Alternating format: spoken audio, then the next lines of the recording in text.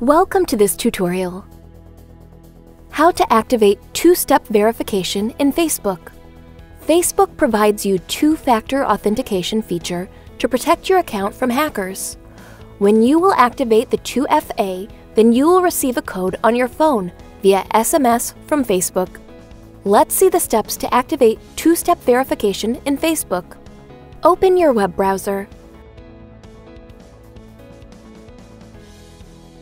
Type facebook.com in the web address bar and press the Enter key on your keyboard.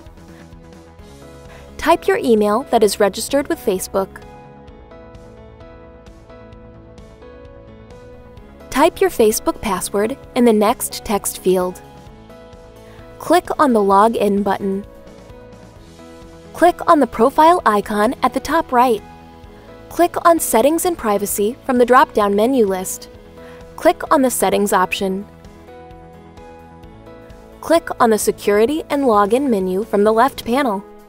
Under the Two-Factor Authentication section, click on the Edit button in front of Use Two-Factor Authentication. You can select a security method from the available options. I am selecting the Use Text Message SMS option. Click on it.